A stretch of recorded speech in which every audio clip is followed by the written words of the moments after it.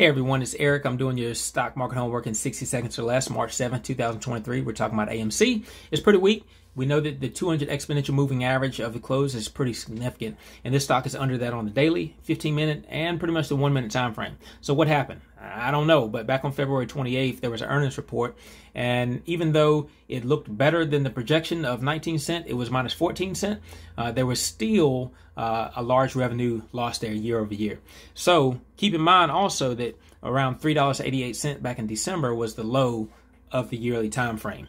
And the stock hasn't breached the 200 EMA. It hasn't breached the descending resistance. There's a little bit of volume here suggesting support of a little small bullish move into this range, but it's not ready. It's not ready. So when you get ready, like, subscribe. We're going to do these daily. We're going to have some fun.